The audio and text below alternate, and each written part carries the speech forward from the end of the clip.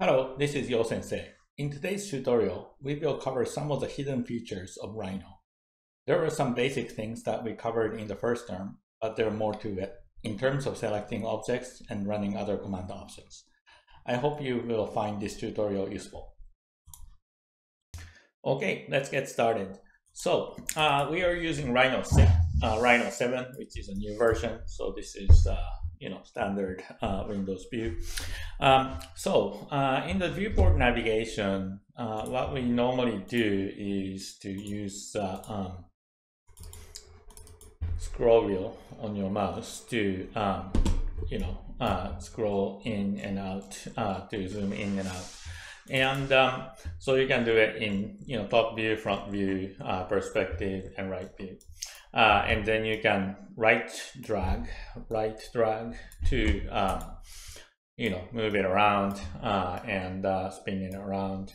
When your object is not spinning around in the center, so you can just select object and type ZSA, zoom selected all, ZSA. And then that's going to rotate everything around the object. So the deeper cut in this one is to be able to zoom. Sometimes one scroll wheel move isn't enough.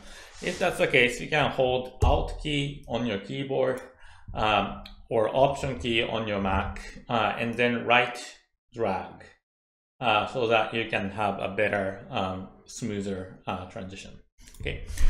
Next step is shaded modes, and you can select wireframe and shaded and rendered view and things like that here. So the quick way to get in between shaded mode and wireframe mode is this button right here. If you left click on this, it's going to show it as a shaded view, and right click and it shows as a wireframe mode. So this is super useful to quickly change it between shaded view and wireframe mode. Okay, selecting objects would be nice. So I am going to just copy this object a bunch of times.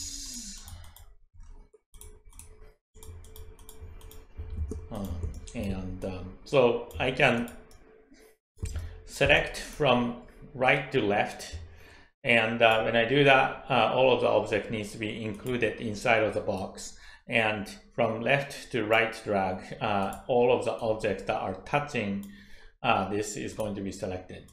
But this actually works for deselecting as well. So if you hold Control key and drag from right to left and touching, you can deselect multiple objects, which is quite nice. Shift to add to selection, and the whole logic applies to it too. And another thing that is really cool in Rhino is that, for example, if you have these kind of line object and the boxes are polysurface, and we can have some flat surface as well. So you can, and maybe point objects as well. So there is a command if you start typing SEL.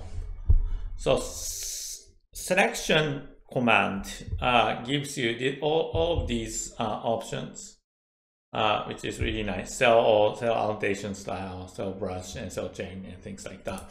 So if I want to only select surface, type SEL SRF, cell surf,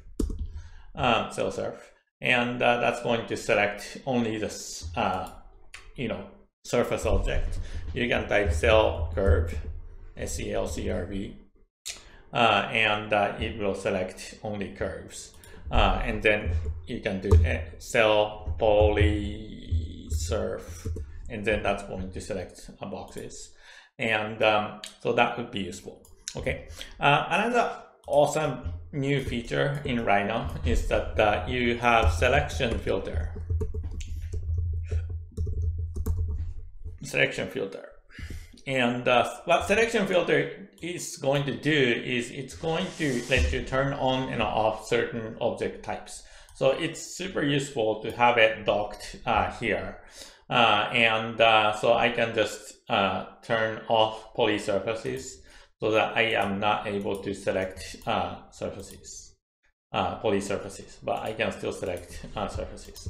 What's really useful about this is that when you go into shaded modes and then you only turn off surfaces, poly surfaces, you are not able to select single surface. So we will get to that, but selection filter is super useful. Okay, moving objects is pretty cool. So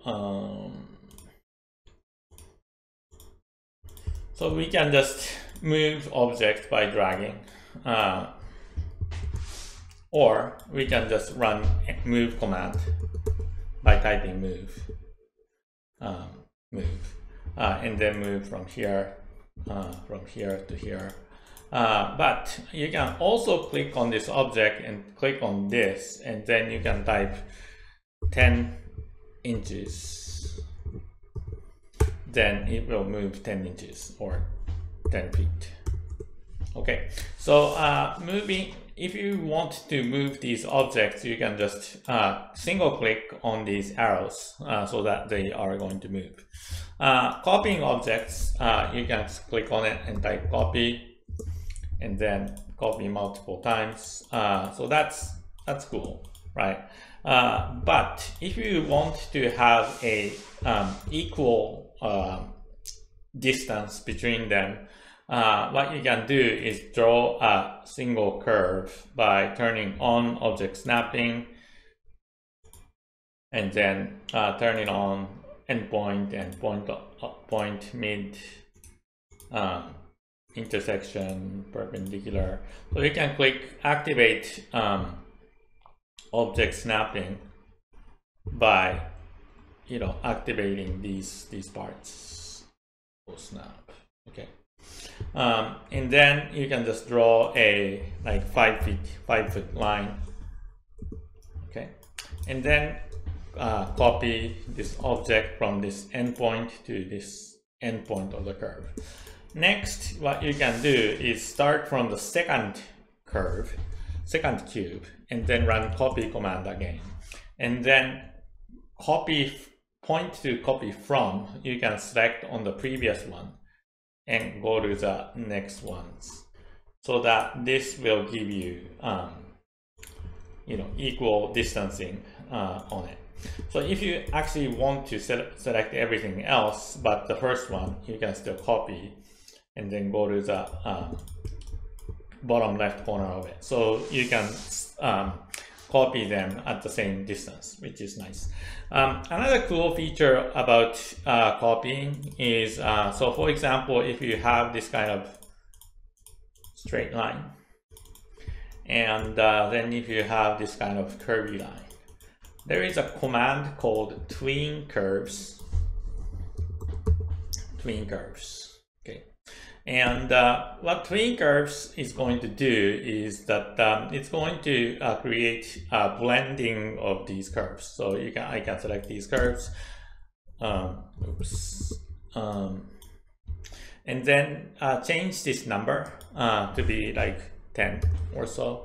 So then it's going to create this kind of transitional morphing effect between curves, which is really cool.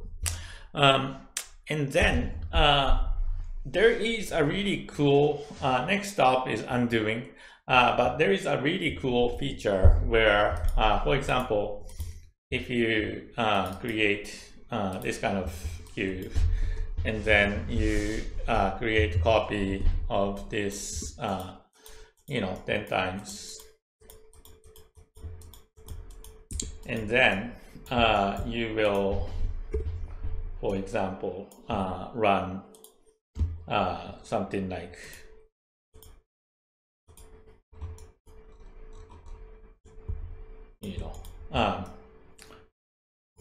Boolean difference.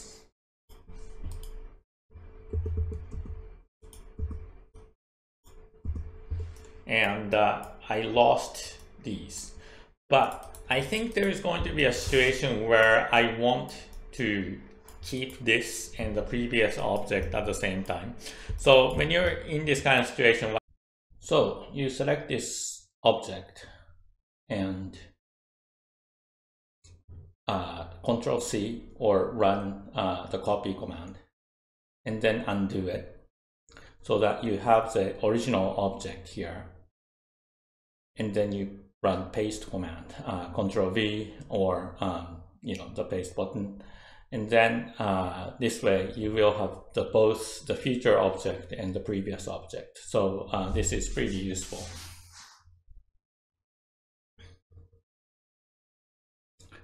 Okay. So the next one is to create.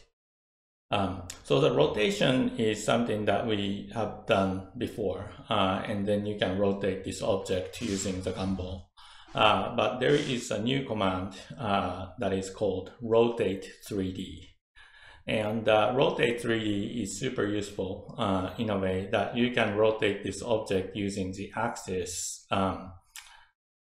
like this and in an accurate way. And you can even punch in some of the angles as well as the numbers.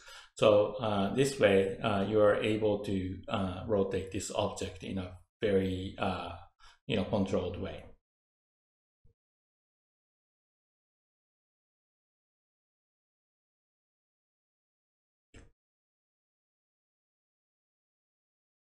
The scale we had talked about in the first term as scale 3D, scale 1D, and scale 2D. But in the tool options there, so you can just scale 1D and make this object long, which is a super useful tool, and you can make it shorter as well. But there is a option inside of the command that says copy no. And if you turn this on, copy yes, then you can keep changing scale 1D, and then you can keep really copying this object, and so that's super useful. So all of the objects commands have this kind of option. So please pay attention to the command area. The next one is a mirror command. With mirror, you can create, this kind of object copying pretty easily by bulk, and you can do this in front view or top view or side view or any other views. So if you are creating this kind of pattern quickly, this is super useful. And always pay attention to the command area, and that's going to give you some hint of what you should do next. Next one is extrude curve, and again, extrude curve has this kind of like solid and not solid options. And one thing that is useful, I think, within this is that you can actually create multiple closed curves within your object, and they shouldn't be overlapping with each other. Then that's going to create self-intersection. But with these curves, you can run extrude command and turn on solid. Then it's going to give you this kind of solid object with openings, which is super useful.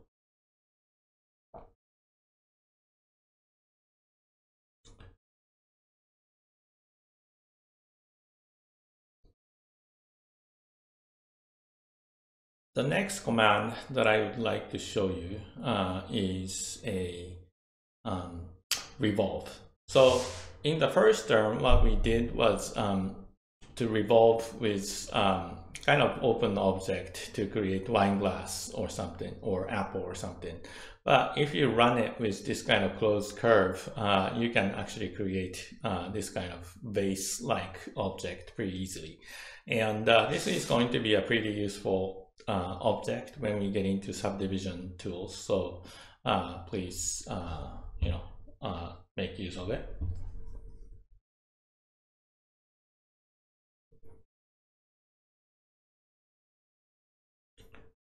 So the last one in this section is going to be the sweep command.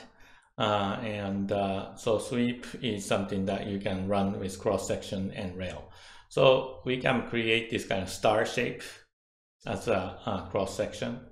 And this curve should actually be at the tip of the curve. And it should be not too big because it won't turn the corner. And it should be pretty much perpendicular to the beginning of the curve. So sweep one, and then select the rail, and then select cross section.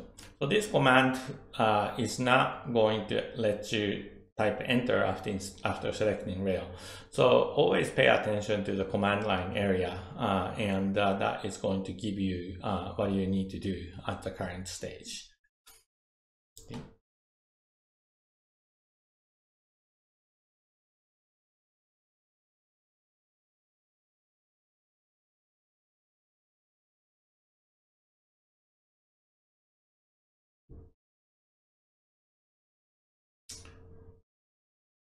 So the last thing that I would like to tell you is that when you're in some kind of command, there is a super useful tip that is, if you press F1 key on your keyboard, it's going to give you the tool help. Rhino is going to open tool help if you press F1 key, function 1 key. So again, I'm going to run another command like twin curves. If you press F1, then it's going to open up the tool help. So this is going to give you a super useful kind of guide to what you need to do currently. So when in doubt, always use the tool help to reference what you need to see. Okay, this will conclude this session. I hope this was useful. See you in the next video.